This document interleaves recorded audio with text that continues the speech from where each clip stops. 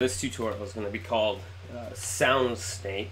This is a little continuation in some ways to 2 days ago. This is the 28th day of 30 days of Simmetri, and on day 26 we auralized velocity, meaning we made velocity corresponding to pitch of an emitted object. And today we're going to do something that is quite similar in a sense, where we're going to emit. We're going to be emitting an object here. Excuse me. Let me turn my controllers on. We're going to be emitting an object and give that object a pitch based on the height of where it's emitted, and you could change the reason. You could change the driving variable for pitch as well as kind of the scale and mapping to suit kind of whatever you're going for. But the basic idea that we create something that has an emitter on it that'll put these musical spheres out into the world. We went ahead and colored them based on their, all corresponding to their frequency as well as their height in the world, which we learned 2 days ago. Is actually pretty easy, actually 3 days ago. And then we've got, I don't know, I just chose a snake head as I was trying to, I emitted these things and they looked like a snake, and I thought, yeah, let's just call it a sound snake. The other thing is that, as you can tell, not only am I emitting them once and getting a sound from them initially, I'm also have the ability to recall that sound and re-emit that sound. And so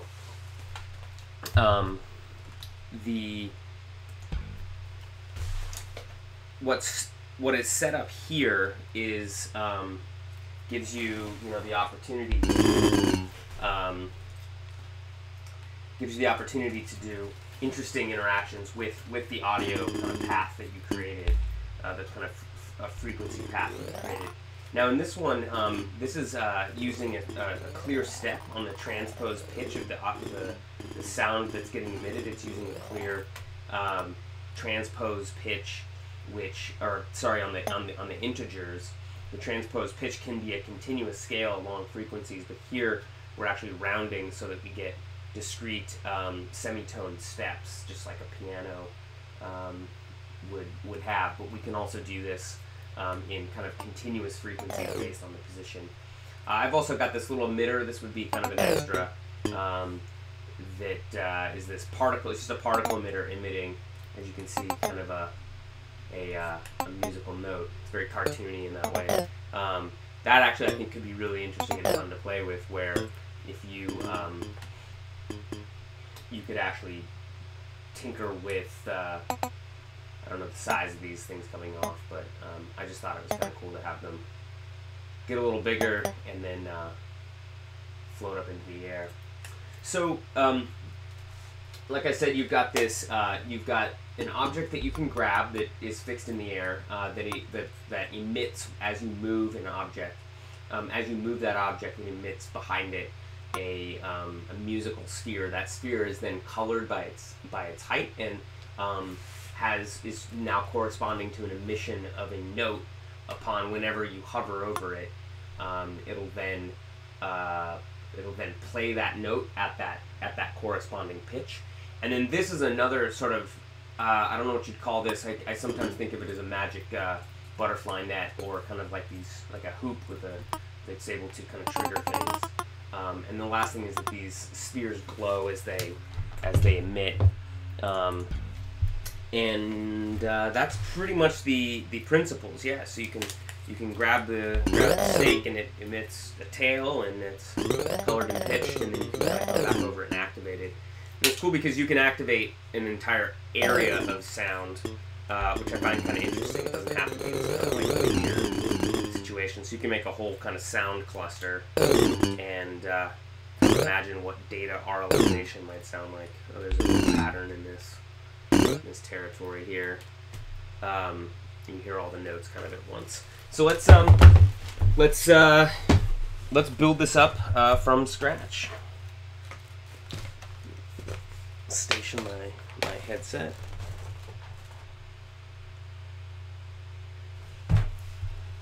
So we're just gonna create a file new, and just for giving ourselves a place in the world, let's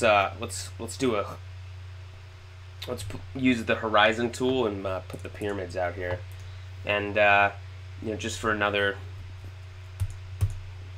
quick change up, let's do summer midday, and let's just draw a couple mountains. Just you know, just have a little Bob Ross moment, kind of raise up a little territory, give ourselves a little place to be. So what are we going to need to do to build our sound snake? We need those musical notes, and then we also need like the snake head, and that snake head we actually got from Google Poly. So we can go ahead and bring that in from, or you could bring in any head that you find in Google Poly. This was Snakehead by Sky64Sky. And what you'll do is download the OBJ. I already have it, so I'm not going to download it. You'll download the OBJ, and then you'll come into Simmetri and go File, Import Optimized, and Assets. I stored mine in the 3D Google Poly, and let's see, is it in my zips? Snakehead right here. I'm going to bring in the snakehead, and that snakehead should import to the center. Let's fly to it here. Oh, it's right beneath me. There you go. Okay, so we've got a snakehead, and let's actually just take a look at how big that snakehead's going to be. By pressing H, we can get human scale. So is that appropriately large and ridiculous? Perfect. You know, when I actually sort of thought about this from a design standpoint, what I knew is I first started off with like giant spheres that were like almost like yoga balls, like. But then it was kind of difficult to manipulate individual ones or kind of get like sweep an arm over many of them, and so I ended up working with a sphere that was kind of more like a basketball, relatively a basketball, to a kind of softball size, in that range. And you could even go much smaller, right? Like, it's totally up to you. But we're going to work with kind of something that's about human head height. And we'll just work with this snake as it comes in, the snake head by, what's the name of the Sky64Sky Google Poly creator. We can press H to toggle our human scale checker off, and this is going to be our handle. And so what that means is that since it's a Google Poly object, it doesn't come in with a rigid body, but we're going to go ahead and give it one. Let's actually name it first. We'll just call it Snakehead. It doesn't always come in with some name. It doesn't always export with a name either, so you'll often see this thing called merge node.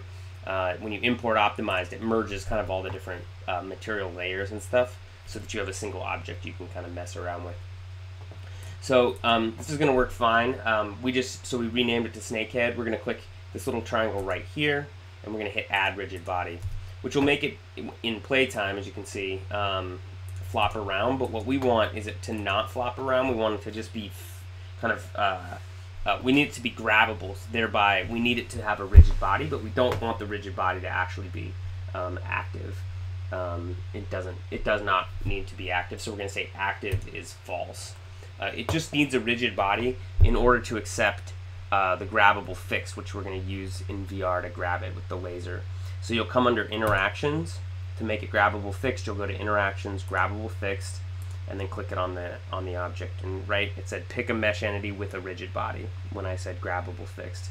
And so it wants a mesh entity with a rigid body, and that's any of these entities as they come in normally, or this snake as it is here.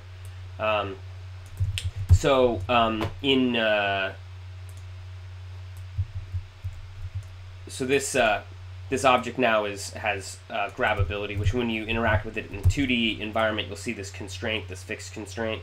That fixed constraint in VR means that we can move it around.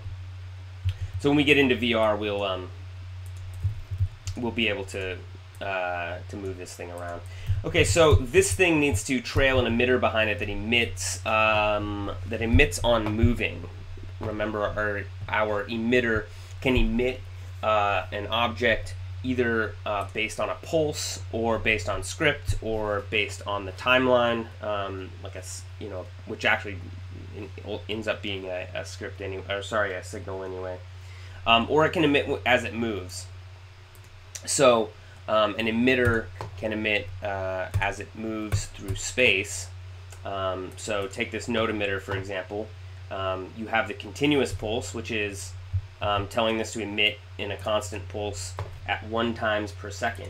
That's the continuous on the node emitter.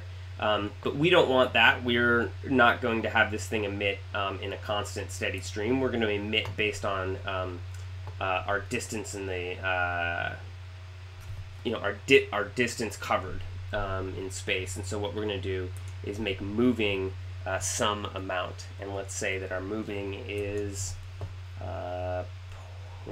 let's say this is numbers of emissions per meter. So let's emit 4 per meter and see what that looks like. So I'm going to move the whoops. And the other thing I'm going to need to do here is get rid of the physics. So I'm going to make the initial velocity 0. And just to check it out. That's going to leave a pretty strong tail, like a tail that is fairly closely aligned, so that there's kind of a continuous stream of nodes behind it. So let's take our node emitter and take a look. So at emit rate, we went 4 units per meter, and that should work good. We're going to come back and tinker with this, but the main thing to do here is connect it to the snake head, so that when we move the snake head, the node emitter will move with it, and then the node emitter will emit based on its changed position. So we'll grab the node emitter by the words here and drag it into the snake head so it childs.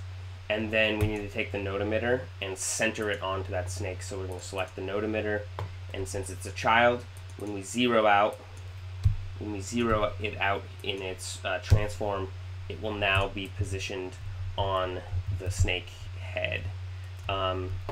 And what I did was said, you know what, and we can obviously tinker with this a little bit later. I actually just moved it so that the node emitter is kind of at the back of the snake, so you can kind of position it off in the back of the snake, so that it's not like emitting the sound spheres into its own mouth. It kind of comes out of its neck, and looks more kind of continuous that way. So this is all we need to do for now. So now we need to just, this is kind of the apparatus that will emit when it's moved. See, at playtime, nothing's happening. If I move him, he releases a sphere. And we're going to swap out this default sphere with a sound sphere. So let's build our sound sphere. So the sound sphere is going to be where most of the code lives, and so what it's going to consist of is a sphere, and then the sphere is going to emit a sound. So it's a sphere, a sound, an emitter, and that emitter is pointing at a sound. And so let's build up the sphere from scratch here. So we were thinking about something, we'll bring this down here for reference. We were thinking something about, we got a human here somewhere. If I hit H, you can see human scale. Oh, I had to exit draw mode. So under entities, we're going to go to sphere, and I think we're looking at something like this. That should look just fine, and you can see that it's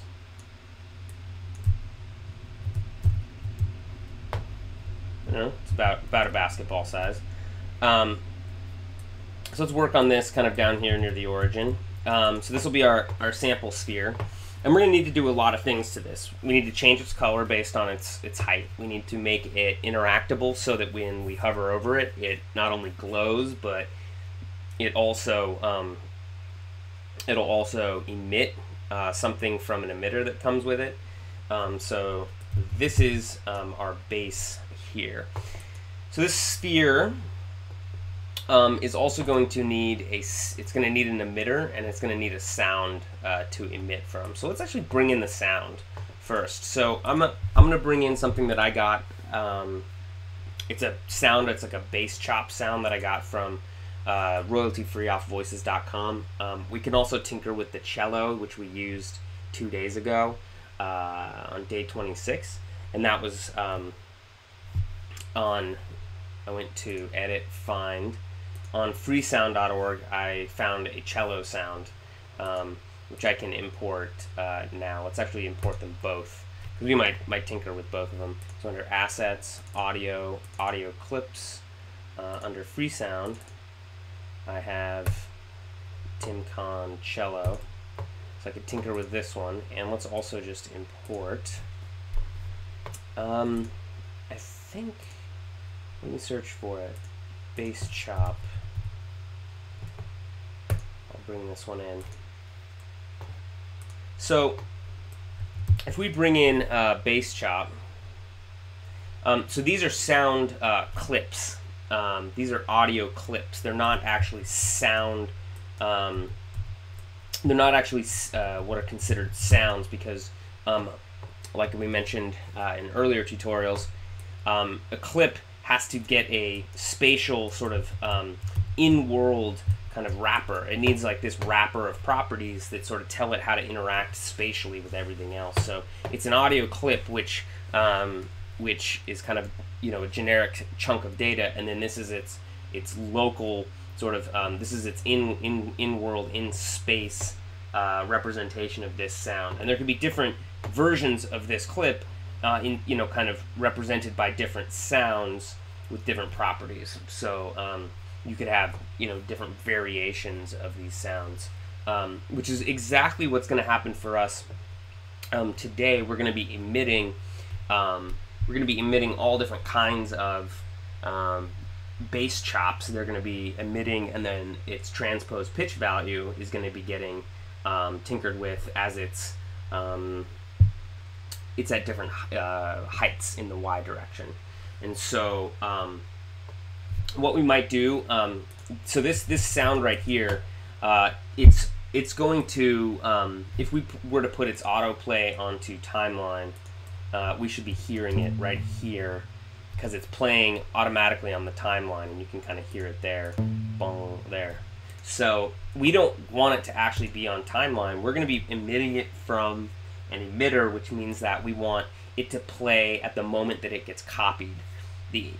A emitter emits, it basically makes a copy, like a clone of the sound, and by virtue of that, we can set this autoplay to on copy, and we'll get the sound at the moment of that the emitter emits it.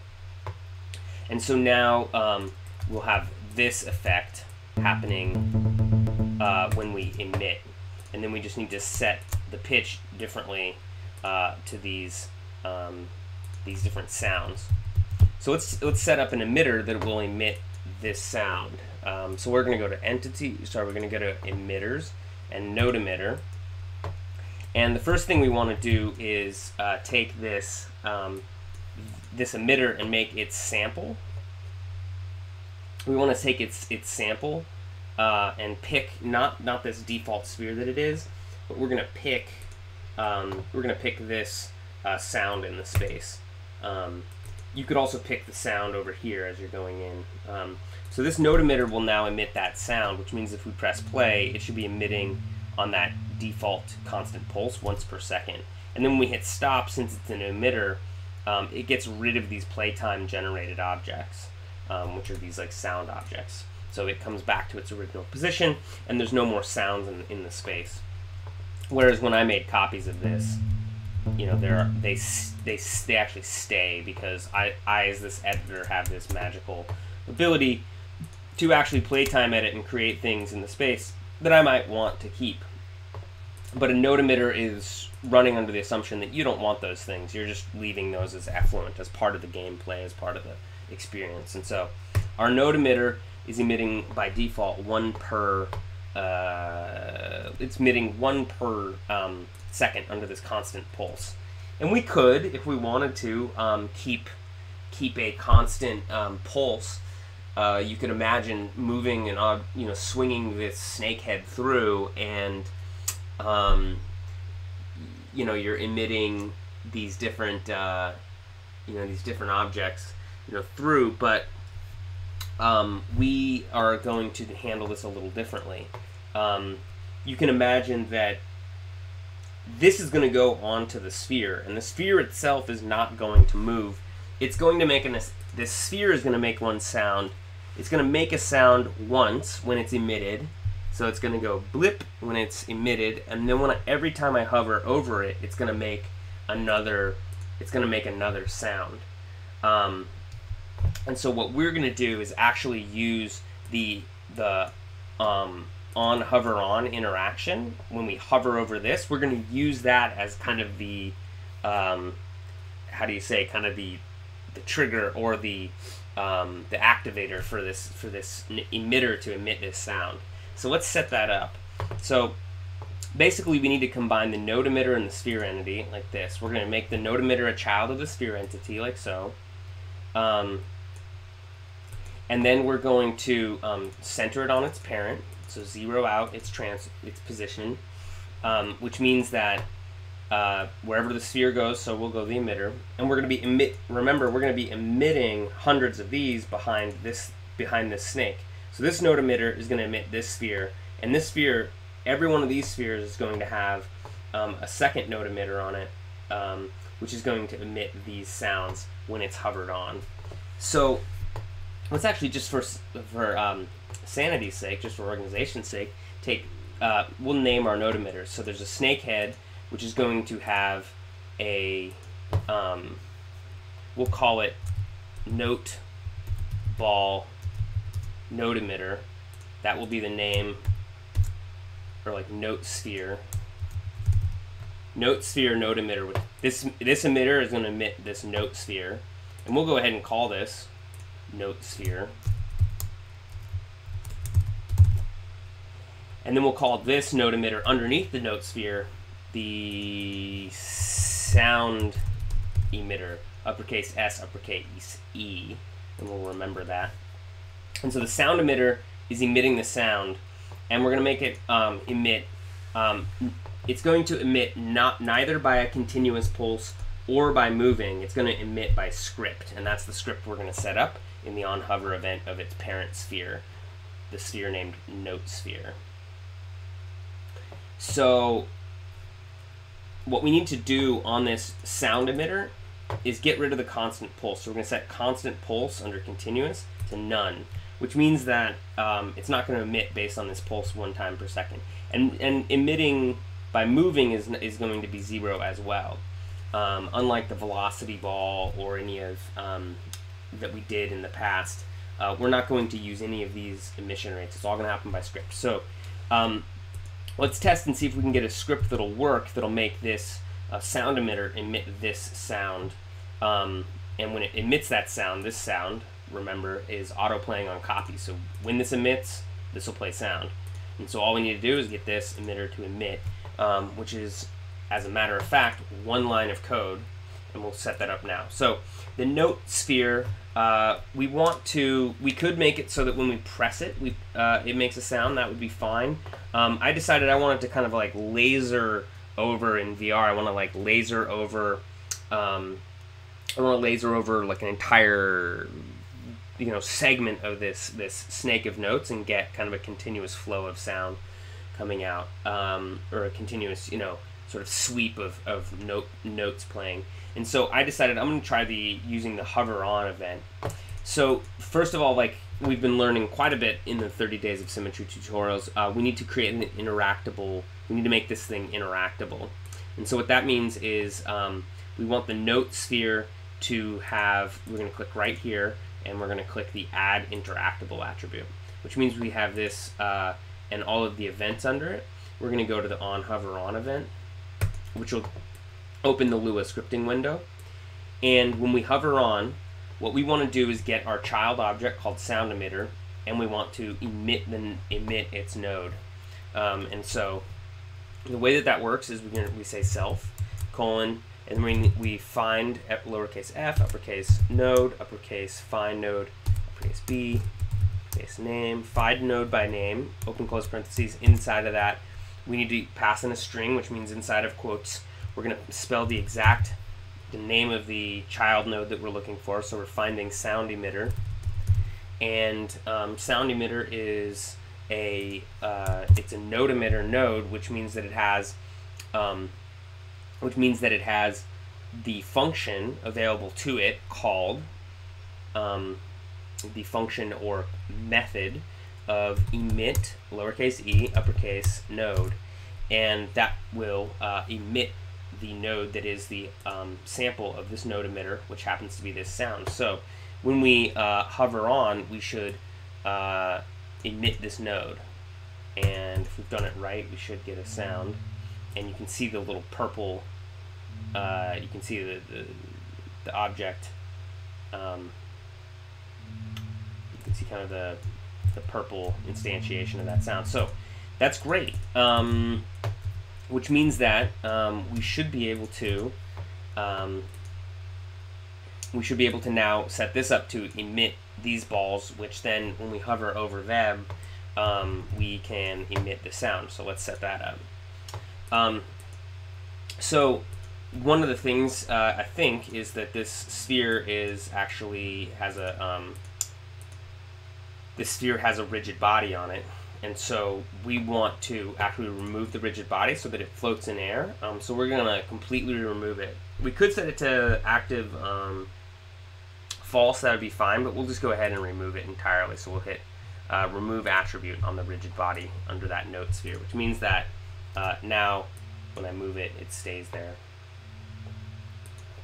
So let's kind of wire these two things we've now built together. So we're going to take our snake and the note. It's the note sphere node emitter, the one that's going to emit the note spheres, and we want to pick the note sphere to be the sample so that we emit these. The other thing that we need to do in both of these cases is make sure that these emitters emit as a copy, a full copy, not as a shared copy, and that will preserve the fact that each of these things, as they change, each and every one of these that I can create them dynamically, and they can have different properties. They can have a different color, and they can have different properties of child objects underneath them, which we're going to need to do. So when this snake head moves and this node emitter emits 4 of these note spheres per meter, each of those note spheres is going to need a different color, and it's going to need well, actually it's unclear. I think actually the way that we're going to have this emitter emitting is going to be different, but it definitely needs a different color. But the sound emitter is basically going to be the same. It's going to change the value of this note based on its height, wherever it happens to live. So let's take a look at what we've just done, which means that we're now emitting these note spheres, and as we hover over them, and this will be the same for our laser in VR, we're now getting this. We're now getting the emissions. So we've come a good way so far. We still need to color the sphere. We need to make it glow, and then we also need to change the pitch, which is kind of the main crux of this this piece. So we can make it glow actually on hover really cheaply, because it actually happens to be a stock interaction that we've pre-made for you. So under interactions, you can go to the very bottom, glow hover. And so if you take this glow hover and just click it on this sphere, you'll notice that you get this little node down here called glow, which basically rolls its code up into the hover event of note sphere. And if you take a look then at the code underneath glow, you basically have this.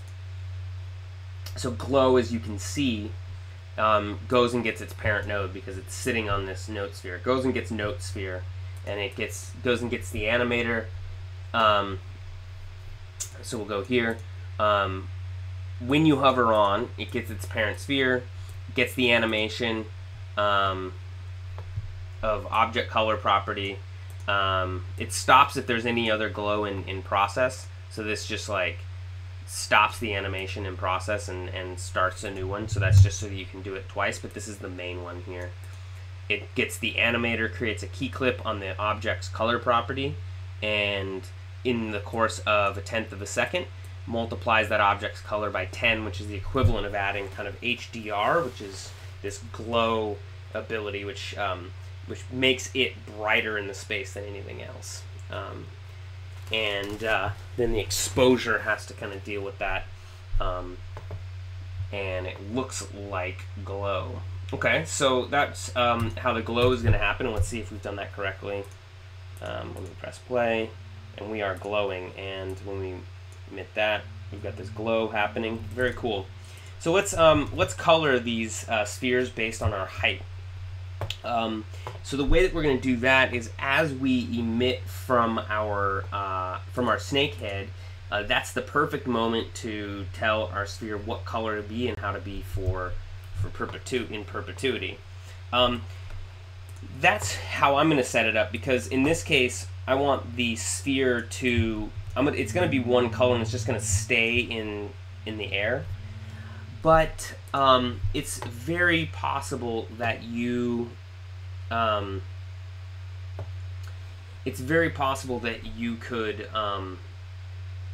want this sphere to be constantly changing its color. Let's say if you did leave a rigid body on it and you want it to bounce around and change pitch dynamically and change color dynamically, you could do that too. It'd be two different ways of setting it up. If you want it to change constantly based on its position, you would need to create an event on the sphere itself that would be like on tick or on move. Technically, once it's moved, it would need to update. Since it's a position-based effect, it would need to use.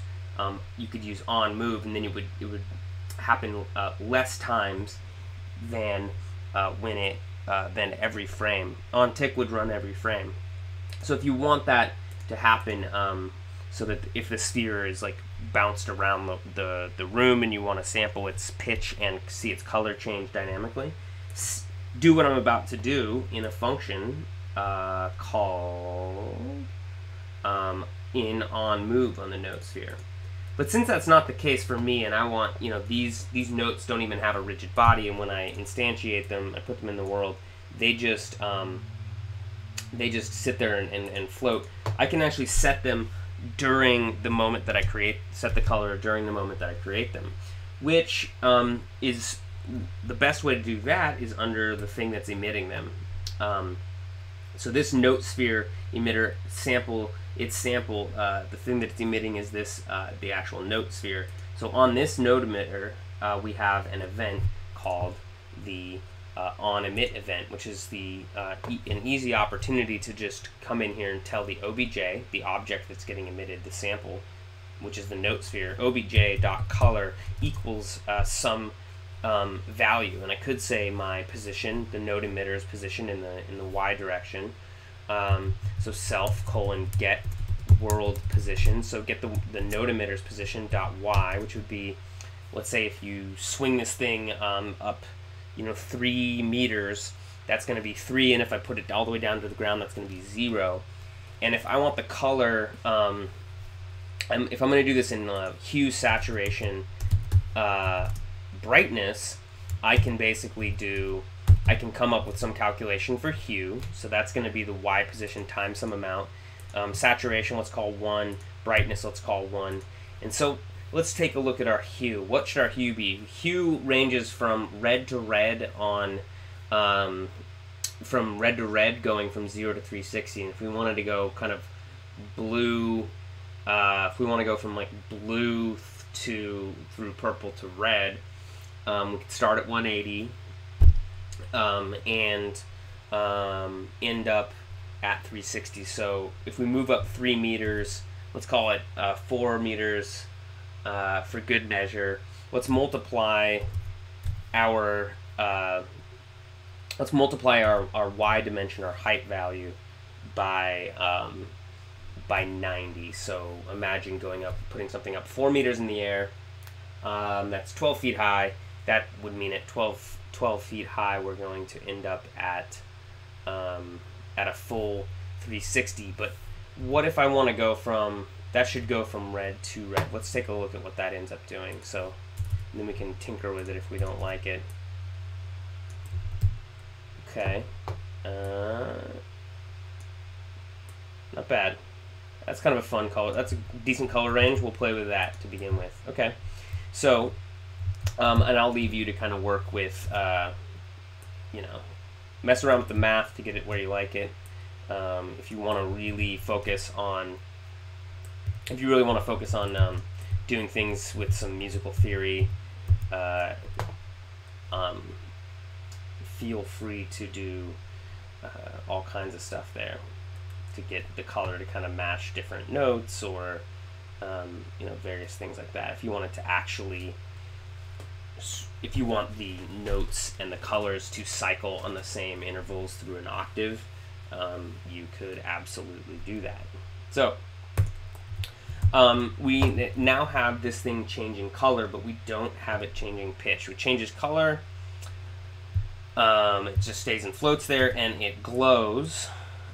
We just needed to change pitch, and so the pitch again is also not happening dynamically, but the pitch needs to change based on the height, and so that could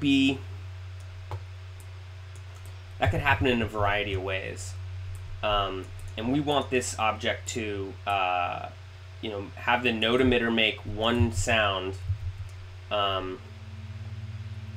when it emits them, and we want it to make it every single time we hover back over it. So maybe it's actually the sound emitter, the sound emitter here, that sets the pitch each time this thing is going to get played. Maybe it sets the pitch, just like this note sphere emitter changed the color right as the time it's going to get the note sphere gets emitted, so it's changing the color. Maybe down here the note sphere has a sound emitter. Maybe the sound emitter, each time it's going to emit a sound, it goes and samples its height position, and then shifts the pitch accordingly. So let's take a look at how we would do that. So on this sound emitter, we could have this sound emitter go to events at the very bottom of the sound emitter, on emit. So the on emit of this one is going to say OBJ, which is now, for this sound emitter, is this cello sound right here. And this cello sound, that cello sound, as you know, has a property on it called transpose pitch. And if we said obj dot lowercase transpose uppercase pi pitch, uppercase p pitch, transpose pitch, object dot transpose pitch equals self colon get world position dot y.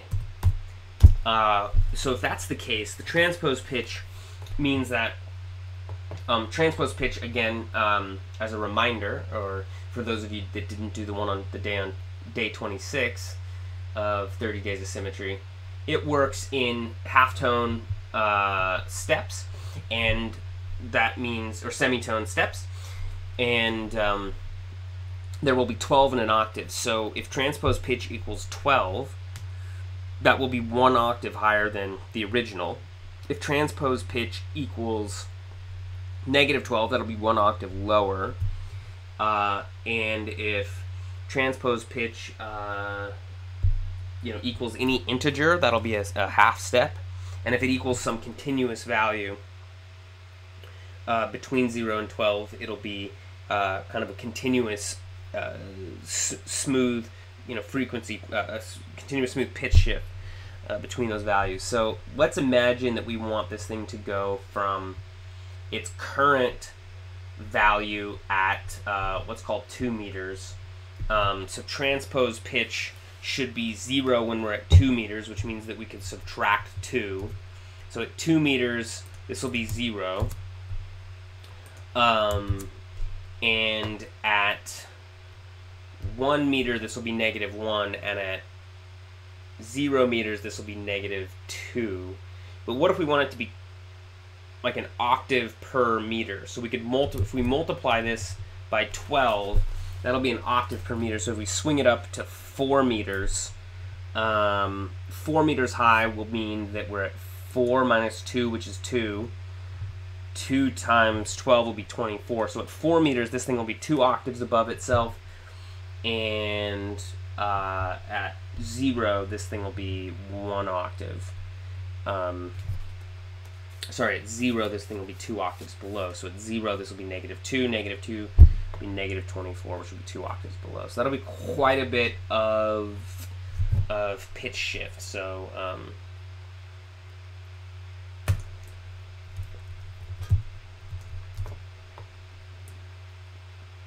we still don't hear it until we hover over it.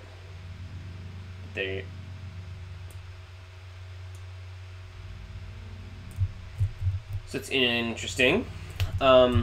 Cool. So again, this is just sort of teaching you a basic and a principle, and you can go and kind of tinker with those values to get to something interesting, something educational, something fun, and what we're gonna continue on with this as it is, and now we want this to emit a sound as this object moves around. So as the snake gets moved around, the snake head gets moved around, we're gonna have these objects, these spheres that run behind.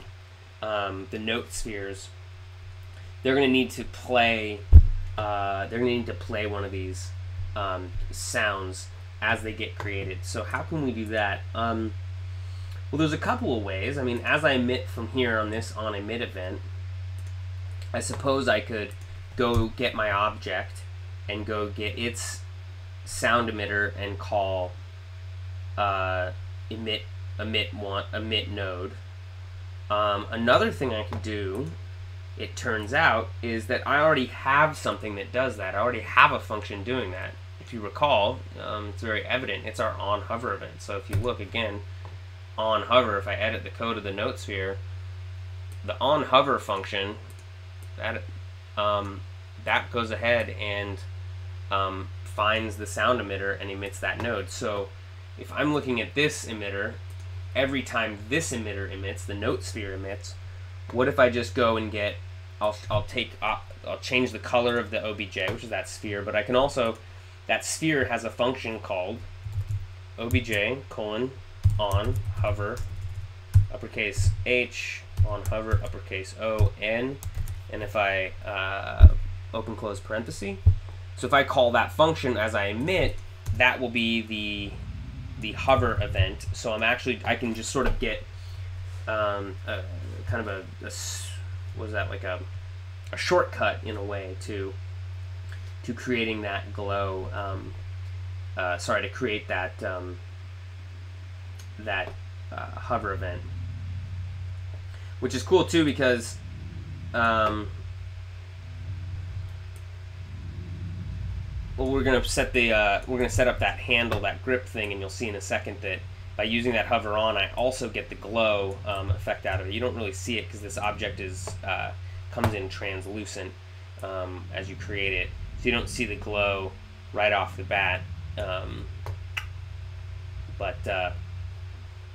But yeah, so just by calling the hover on, I get any of the things. I get the glow, and I get the emission of the sound at once, because that's what's happening under here. When this hovers, it gets, when it does the on hover on, it also gets this glow event, which is cool. Okay, so cool. We are pitch shifting. We are grabbing. We are pitch shifting. We're emitting spheres. Those spheres then have this perpetual interactivity to them, which is awesome. And now what I want to do is create that object that we. Actually, I'll go ahead and do the VR thing, and then we'll create the cylinder to do it. So what you're going to do is to put your VR rig in the space. You're going to click on VR AR. You're going to put this preset VR rig in the space. Comes in with its lasers. Aim it so that it's kind of within decent, in a good position with respect to your snake. And then you go into VR mode here. And I'm going to actually just edit the preferences, the outputs, the HMD. I'm going to add a new screen display, and that way that you'll see it not monoscopically, but you'll see it, or sorry, not stereoscopically. You'll see it monoscopically. And now I should.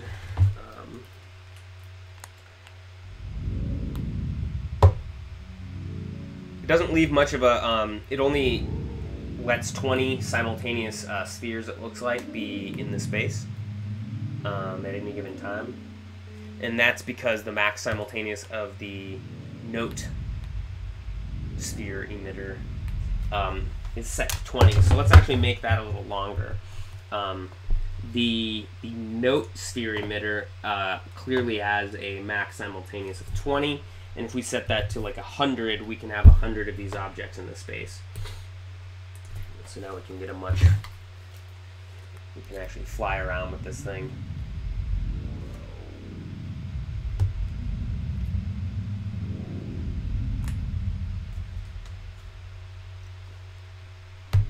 And then, as I said, you can laser over.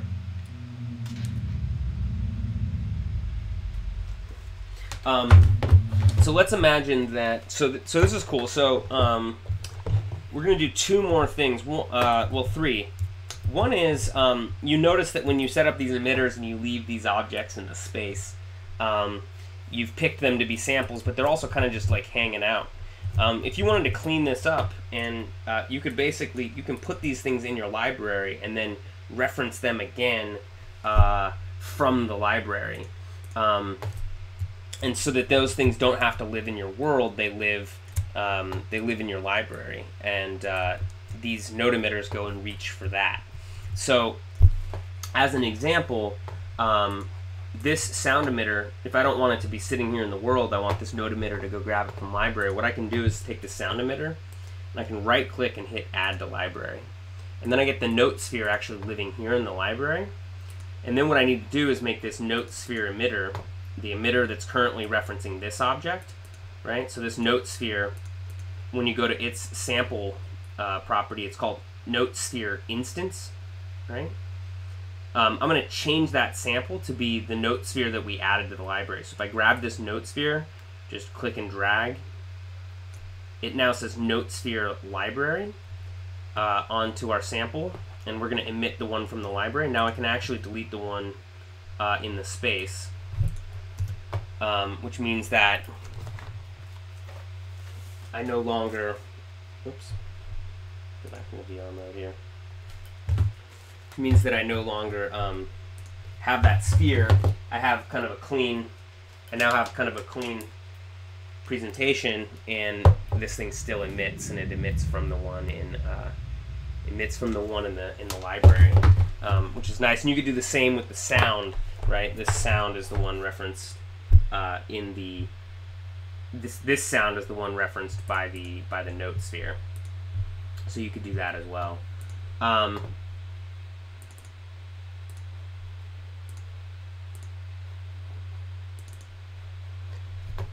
The interesting thing here is we can also swap out the audio clip that's in here, and if I don't want to use the cello and I want to use that bass slap, that bass chop, instead I could take the audio clip here, this sound clip, and I can go, I can bring in this audio clip, the bass chop, and drop that there. So the sound is not, like I said, the sound is just a spatial wrapper of properties. That it's a spatial wrapper of properties that references an audio clip, and we can swap out that audio clip.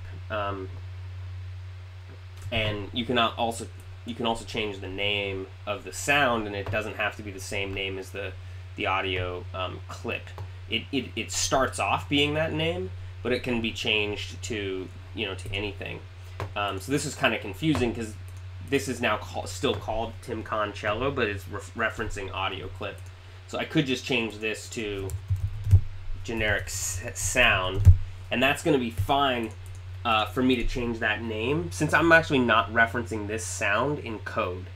If you were finding that, if you were referencing if you were finding this object by name, you would need to make sure that if you change the name, you're not breaking anything. Just one thing to keep in mind. If you're finding it explicitly or you're emitting it, it doesn't matter if you change the name. But what should happen now, since we've changed, sound shouldn't cause any issue. That'll just make it sort of generic. We changed the audio clip, so this means that the audio clip getting emitted by note sphere, and you'll see it here, is this object in the library, and the library is looking for this one, and so it was emitting an object that played the it was emitting the object that played the cello, and now it plays the bass chop. Cool. So the last thing I want to do is create this what I called kind of the magic hoop, or whatever, or the magic butterfly net, which is a cylinder that you can then it's a tube, rather, that you can, like a ring that you can then grab and swing over the notes and activate them.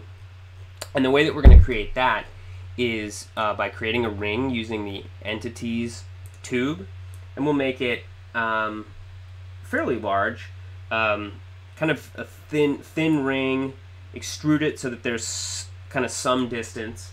And the one thing that we're going to do with this now under its properties is let's make it like a darker neutral color. We'll make it like a dark gray. We're going to make its rigid body active false, because we want it, as we lift it in the air, we want it to kind of just stay there. And we don't want this thing to be trigger activating, because we're going to put a trigger on it, and we don't want there to be any confusion.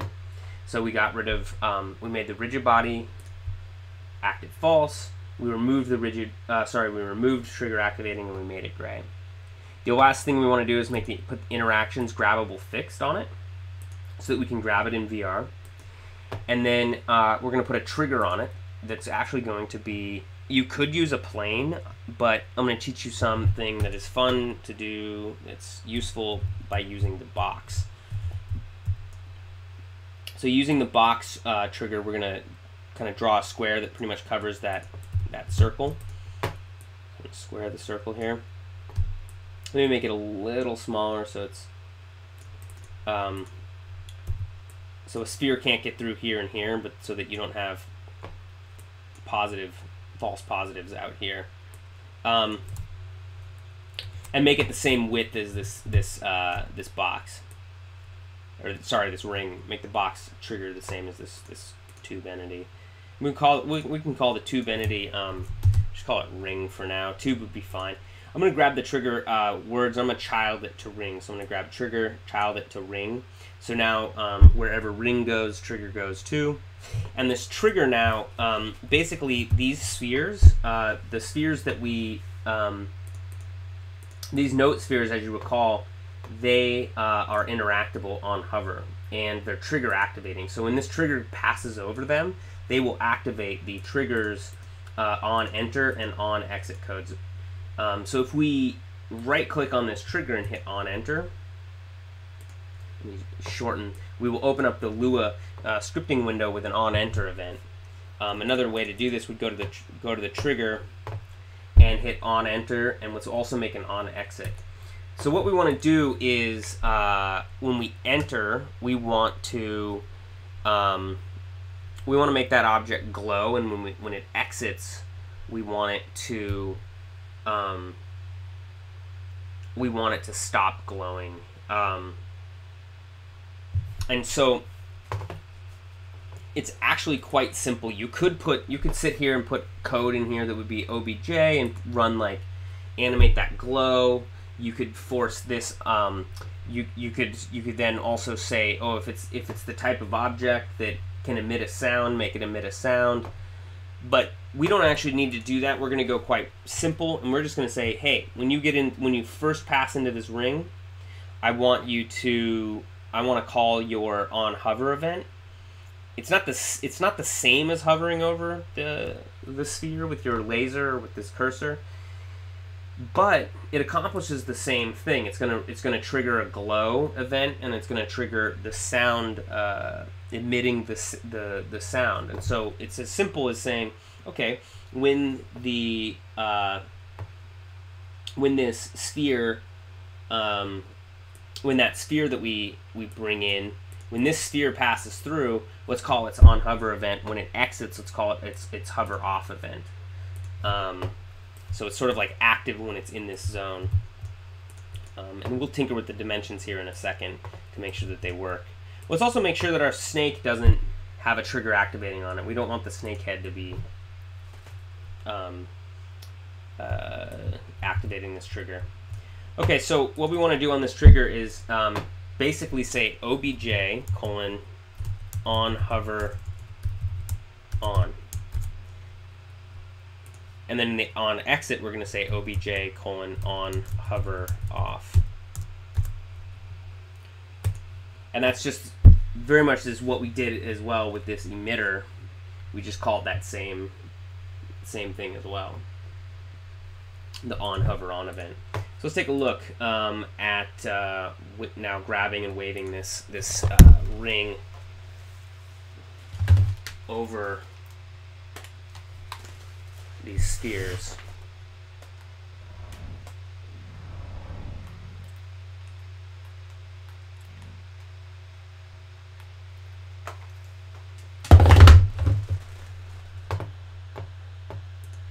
Oh, I thought I have a hover off event. Perhaps I don't, and I need to create it. Let's go to our note sphere and take a look at our interactable. I think if we simply all we need to do is hit on hover off to make sure we have a hover off event here. Let's see if that accomplishes it. I think it was looking for a hover off event that it did not have. Fly over here.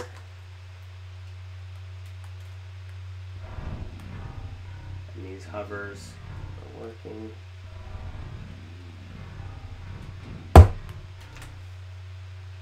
I'm not seeing the glow. Perhaps we are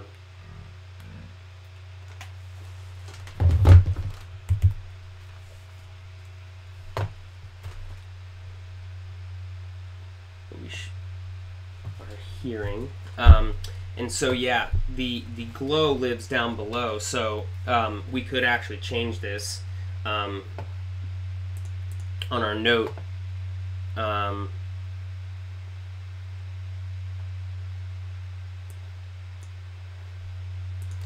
Let's bring our note sphere back into the space and tinker with it before adding it back to the library. I'm going to actually bring it back in here into the space. And this note sphere, what we're going to do is move the glow code actually into the full hover event up here. And we'll go ahead and set the set this, the note sphere node emitter. We're going to set its sample to the one, no longer the one in the library, but we're going to pick the one here in the space. So we've sort of rewired it to the one in the space, and now let's do a little thing on the on this sphere here. The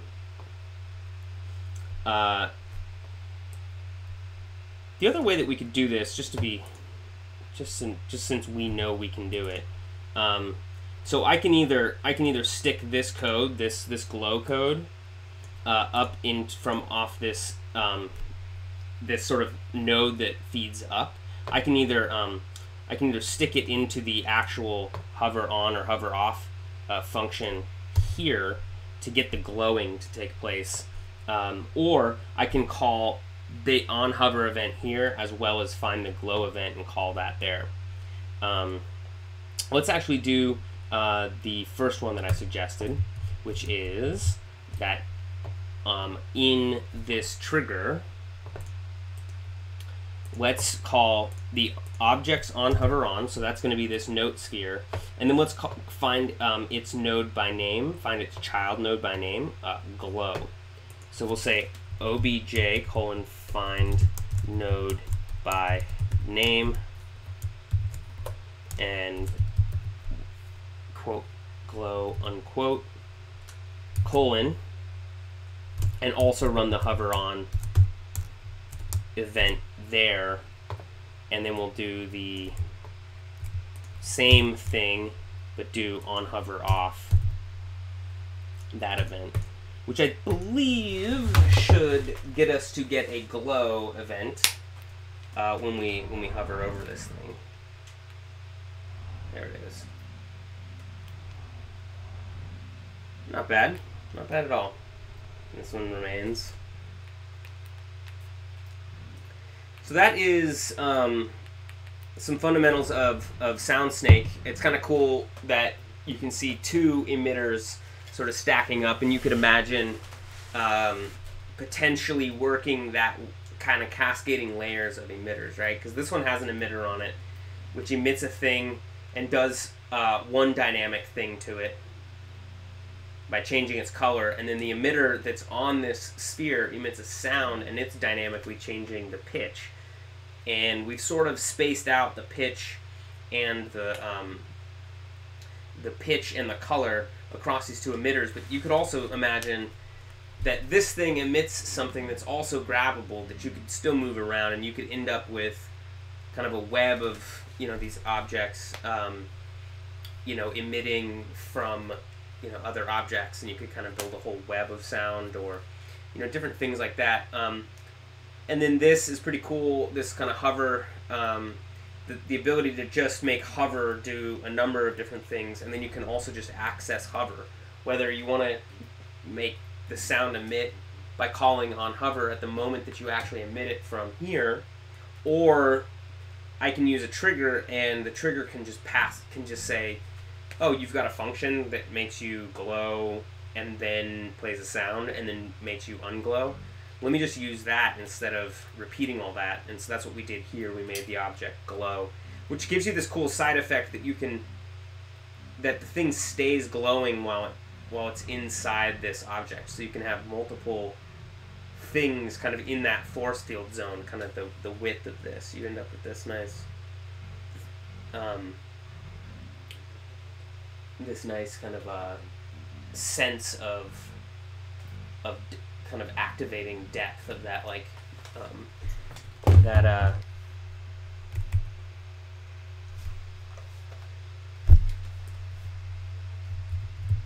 so I'm just gonna do this. I was gonna make these just a little bit.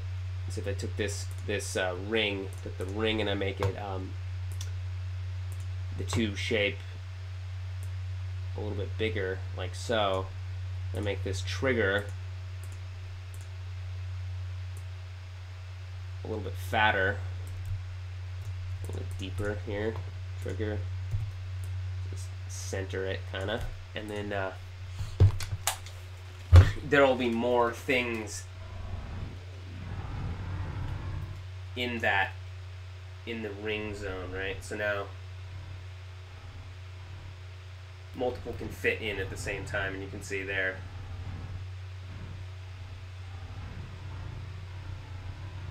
kind of a nice side effect of sort of calling a a function that activates something and then call it while it's inside the ring and then or inside the trigger, technically, and then uncalling it, or, shutting it off on its way out.